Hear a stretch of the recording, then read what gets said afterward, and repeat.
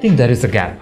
People who call themselves product managers most of the times are domain experts, but they lack either financial acumen or this abstract thinking or the soft skills, right? A product manager typically is a package of all those. I feel as an industry, there's not a lot of organized learning around product management as yet. There's very few institutes that offer courses in product management or even a full-fledged degree. And there is a need for structured learning. Even though I would say a small part will be structured learning and a big part will be experiential learning. An organized, course around product management will definitely help. Number of startups happening in India.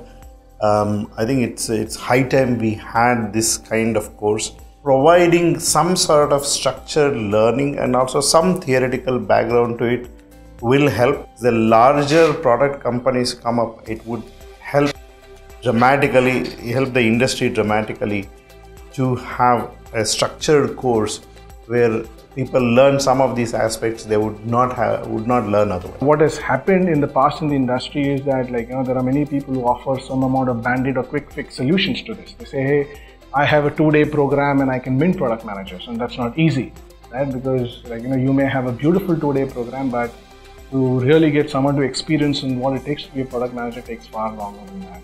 I think if you have at least a fairly long and a comprehensive program, it will do wonders for the industry as well.